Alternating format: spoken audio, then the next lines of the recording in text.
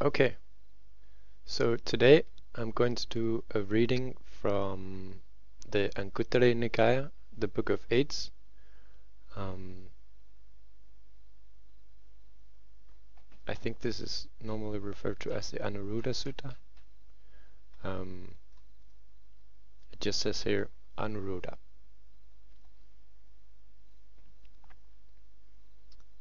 And what do we know about Anuruddha? Anuruddha was like in Buddhism, Anuruddha is like he's the guy to like you want to be like and emulate, because he's yeah, you're going to see from this text I'm going to be reading that he's got some really interesting and skillful qualities, and yeah, I always remember that my teacher said that if you want to be like anyone, then you should be like this guy Anuruddha, and that's always so wonderful to think back on. And yeah, and let's just go through this sutta here, and maybe we could learn about why it is that we should be like the Venerable Anuruddha, and take him as our. I mean, usually we would say that we should aspire to like higher planes, like what we would think about as like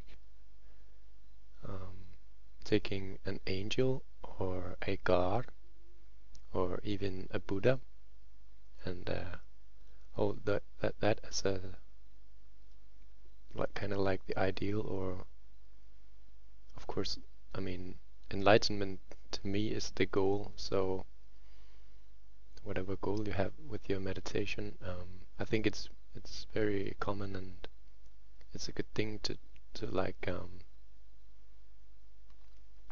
kind of emulate the angels or the gods, or even a Buddha, a private Buddha, or our historical Buddha, and learn and study and practice. But today we are going to be taking Anuruddha as our example today, and yeah, should be interesting. So with that little introduction there on Anuruddha and the reason for me reading this, let's just go right ahead. So we have here the Aṅguttara Nikāya, through the Book of Eights, and yep, here we go. Anuruddha. Let me just check the stream to see everything is okay, and we could just go ahead and get this going. Yep. So we're here at the Buddha Center in the Deer Park, and I don't know how I should capture this. Maybe we should give it a little. I mean, I don't want to go behind the Buddha there, so let's just make a nice picture.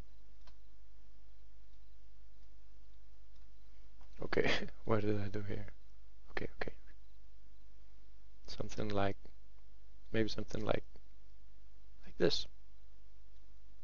That seems nice. We've got some flowers and some lighting and a rock and a Buddha. Okay, so let's go ahead. I'm going to go over to the text now and start reading. Anuruddha. On one occasion, the Blessed One was dwelling among the Bhagas in Sungsumarakira, in the deer park at Bisakala Grove.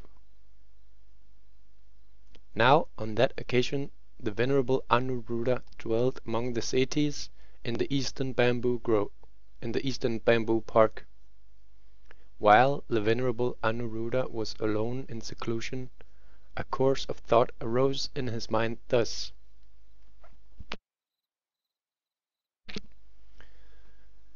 This Dhamma is for one with few desires, not for one with strong desires. And that was the first thought. We're going to go through 7 thoughts here. And number 2, this Dhamma is for one who is content, not for one who is discontent. And 3, this Dhamma is for one who resorts to solitude, not for one who delights in company. And 4, this Dhamma is for one who is energetic, not for one who is lazy. And 5, this Dhamma is for one with mindfulness established, not for one who is model-minded. Number 6, this Dhamma is for one who is concentrated, and not for one who is unconcentrated. And number 7, this Dhamma is for one who is wise, not for one who is unwise. The Blessed One knew this with his own mind, the course of thought in the Venerable Anuruddha's mind. Then, just as a strong man might extend his drawn-in arm, or draw his extended arm, the Blessed One disappeared from among the Bhagas at Sungsumarakira in the deer park at Bisakala Grove, and reappeared before Venerable Anuruddha among the Setis in the eastern bamboo park. The Blessed One sat down on the seat prepared for him. The Venerable Anuruddha then paid homage to him and sat down to one side, and the Blessed One said to him, "Good, good, Anuruddha. It is good that you have reflected on these thoughts of a great person, namely, this Dhamma is for one with few desires, not for one with strong desires." And all the way through to the 7th thought, and the Buddha continued, "This Dhamma is for one who is wise, not for one who is unwise. Therefore, Anuruddha, also reflect on the 8th thought of a great person." So the Buddha adds in here the 8th thought and gives it to Anuruddha. And the 8th thought is, this Dhamma is for one who delights in non-proliferation. Who takes delight in non-proliferation? Not for one who delights in proliferation, who takes delight in proliferation. When, Anuruddha, you reflect on these 8 thoughts of a great person, then, as much as you wish, secluded from sensual pleasures, secluded from unwholesome states, you will enter and dwell in the first jhana, which consists of rapture and pleasure born of seclusion. Accompanied by thought and examination. The Buddha continues, when you reflect on these 8 thoughts of a great person, then, as much as you wish, with the subsiding of thought and examination, you will enter and dwell in the 2nd jhana, which has internal placidity and unification of mind and consists of rapture and pleasure born of concentration, without thought and examination. The Buddha continues, when you reflect on these 8 thoughts of a great person, then, as much as you wish, with the fading away as well of rapture, you will dwell equanimous. Oh, I thought I just missed one there. I didn't, so let's continue. You will dwell equanimous and mindful and clearly comprehending, experience pleasure with the body. You will enter and dwell in the 3rd jhana, of which the noble ones declare, he is equanimous, mindful, one who dwells happily.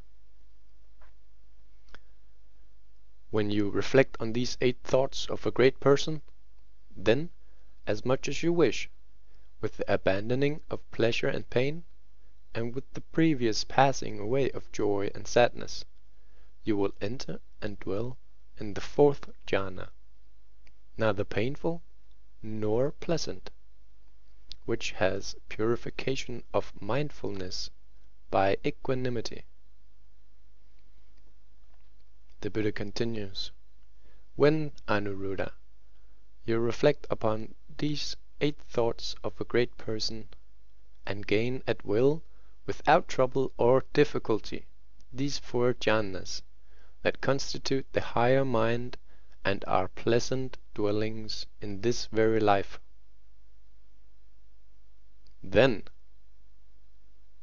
while you dwell contentedly, your rag robe will seem to you as a chest full of variously colored garments seem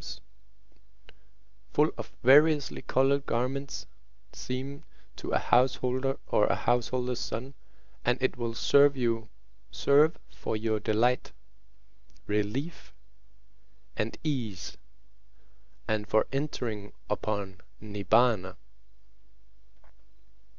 The Buddha continues, when you reflect upon these 8 thoughts of a great person and gain at will these 4 jhanas, then you will dwell contentedly. Your scraps for alms food will seem to you as a dish of rice cleaned of black grains and served with many gravies and curries, seems to a householder or a householder's son, and they will serve for your delight, relief, and ease, and for entering upon Nibbana. When you reflect on these 8 thoughts of a great person and gain at will these 4 jhanas, then you will dwell contentedly.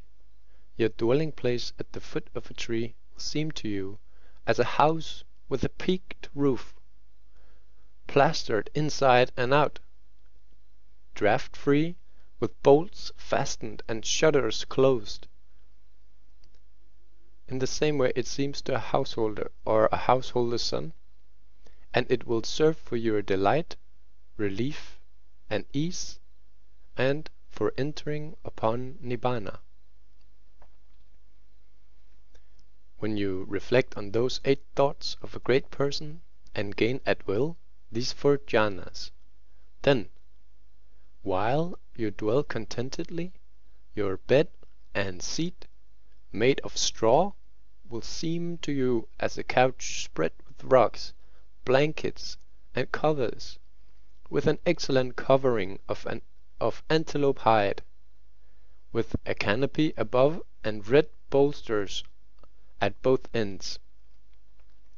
Seems to a householder or a householder's son, and it will serve for your delight, relief, and ease, and for entering upon Nibbana. When you reflect upon these 8 thoughts of a great person and gain at will these 4 jhanas, then you will dwell contentedly. Your medicine of fermented cow's urine will seem to you as various medicaments of ghee, butter, oil, honey, and molasses seem to a householder or householder's son, and it will serve for your delight, relief, and ease, and for entering upon Nibbana. Therefore, Anuruddha, you should also spend the next rain's residence right here among the Setis, in the eastern bamboo park. Yes, Bhante, the Venerable Anuruddha replied. Then, having exhorted the Venerable Anuruddha, just as a strong man might extend his drawn-in arm or draw his extended arm, the Blessed One disappeared before the Venerable Anuruddha among the Setis in the eastern bamboo park, and reappeared among the Bhagas at Sungsumarakira, in the deer park at in the deer park at Bisakala Grove. He then sat down on the seat prepared for him and addressed the bhikkhus. I will teach you, bhikkhus, the 8 thoughts of a great person. Listen and attend closely. I will speak. Let me just get a little drink here.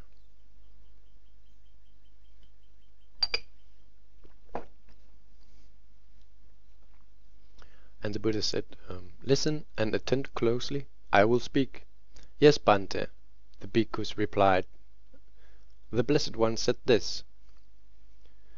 And what, bhikkhus, are the 8 thoughts of a great person? 1.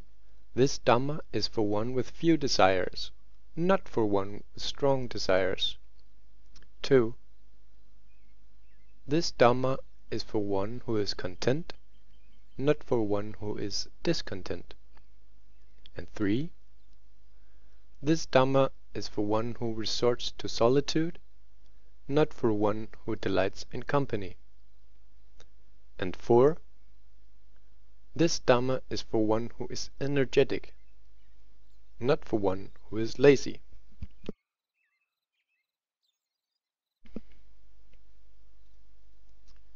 And number 6. This Dhamma is for one who is concentrated, not for one who is unconcentrated. Number 7. This Dhamma is for one who is wise, not for one who is unwise. And number 8. This Dhamma is for one who delights in non-proliferation, who takes delight in non-proliferation. Not for one who delights in proliferation, who takes delight in proliferation.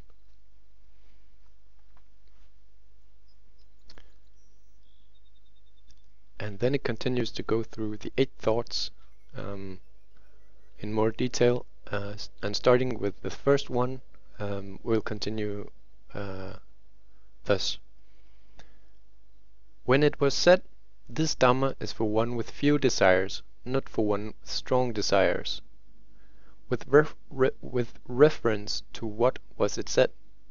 Was this said?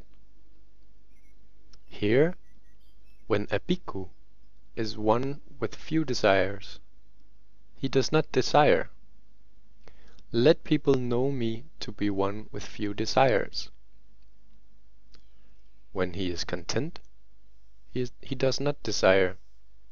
Let people know me to be one who is content. When he resorts to solitude, he does not desire. Let people know me to be one who resorts to solitude. When he is energetic, he does not desire. Let people know me to be energetic. When he is mindful, he does not desire. Let people know me to be mindful. When he is concentrated, he does not desire. Let people know me to be concentrated. When he is wise, he does not desire. Let people know me to be wise. When he delights in non-proliferation, he does not desire. Let people know me to be one who delights in non-proliferation. When it was said, this Dhamma is for one with few desires, not for one with strong desires. It is said with reference to this that this was said. Let me read again the last sentence there. When it was said, this Dhamma is for one with few desires, not for one with strong desires. It is with reference to this that this was said.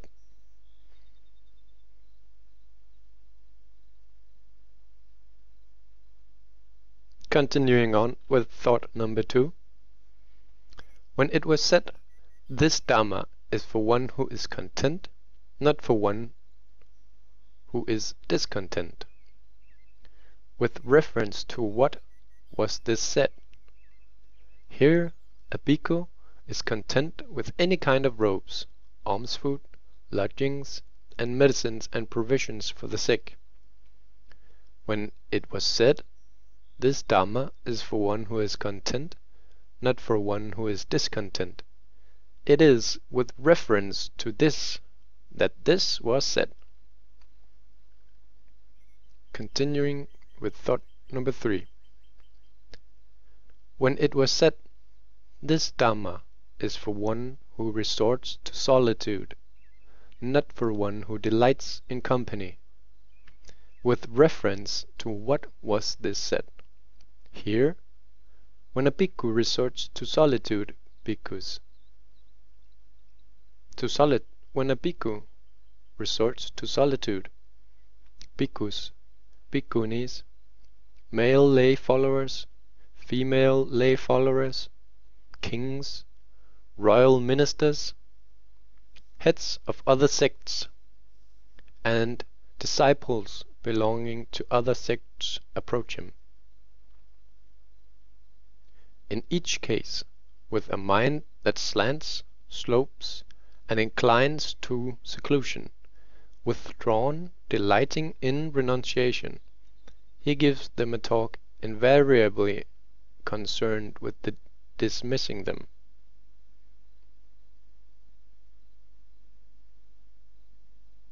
When it was said, this Dhamma is for one who resorts to solitude, not for one who delights in company.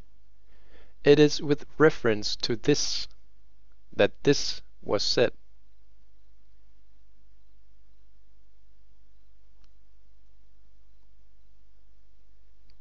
Continuing with the fourth thought. When it was said, this Dhamma is for one who is energetic, not for one who is lazy. With reference to what was this said? Here a bhikkhu has aroused energy for abandoning unwholesome qualities and acquiring wholesome qualities. He is strong, firm in exertion, not casting off the duties of cultivating wholesome qualities. When it was said, this Dhamma is for one who is energetic, not for one who is lazy. It is with reference to this that this was said. Continuing with thought number 5. When it was said, this Dhamma is for one with mindfulness established, not for one who is model-minded. With reference to what was this said? Here, a bhikkhu is mindful, possessing supreme mindfulness and alertness.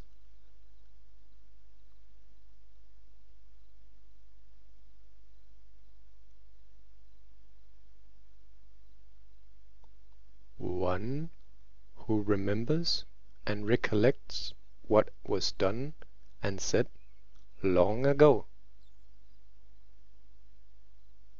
When it was said, this Dhamma is for one with mindfulness established, not for one who is model-minded. It is with reference to this that this was said. Continuing with the 6th thought.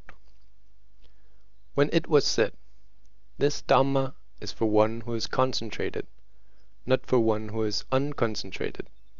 With reference to what was this said?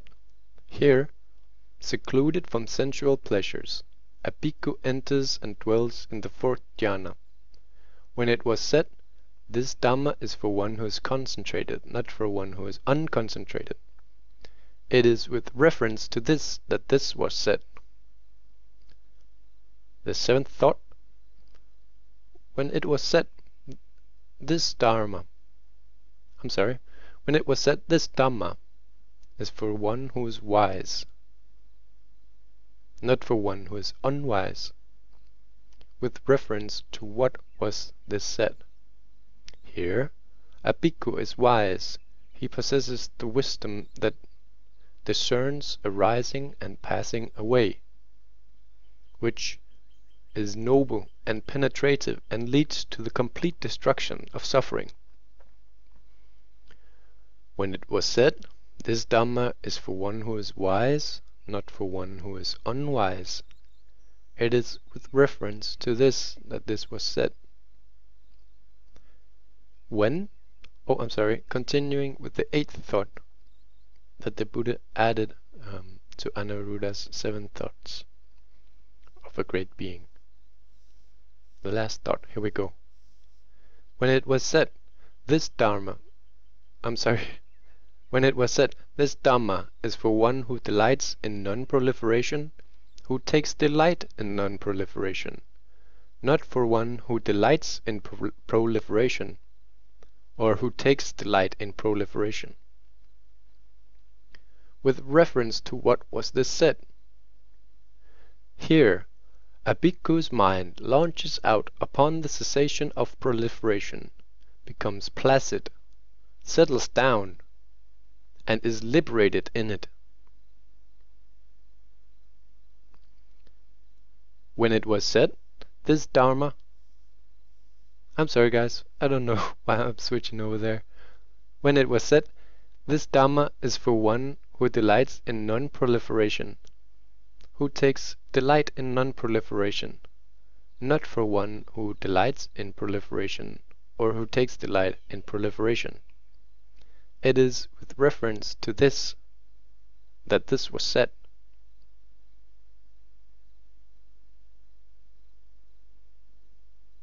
Wow, that's a real good one.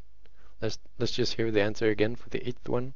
Here, a bhikkhu's mind launches out upon the cessation of proliferation. So the mind launches upon the cessation of proliferation.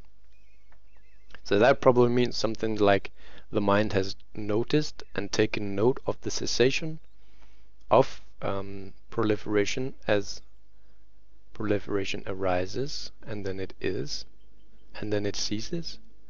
So the mind has taken cessation as its object here and becomes placid, yep, and then settles down, or the mind settles and is liberated in it. Very interesting. Of course it is. This is the teachings of the Buddha. Okay, continuing on. We're almost at the end here, and that was the 8th thought, and this is the last bit, so let's go ahead. Then the Venerable Anuruddha spent the next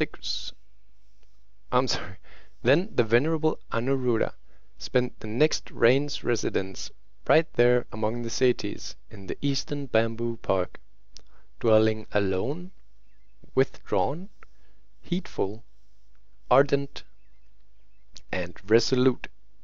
In no long time the Venerable Anuruddha realized for himself, with direct knowledge, in this very life,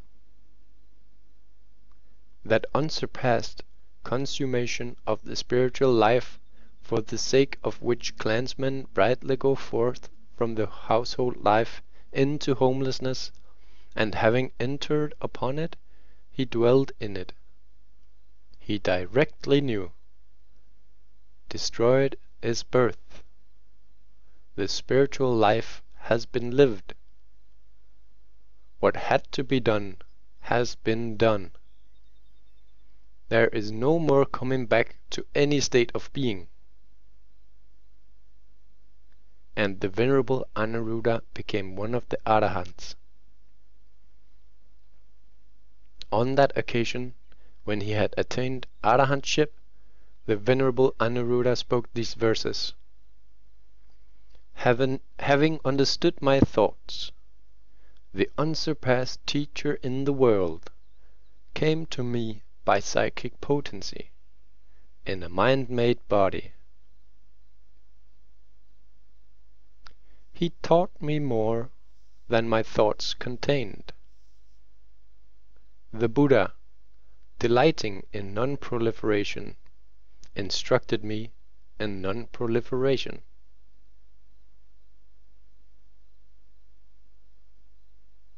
Having learned this Dhamma, I delighted in his teaching.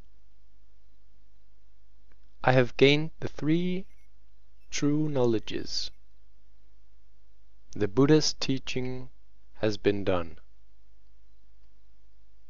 And that concludes the Anuruddha Sutta. Sadhu, sadhu, sadhu.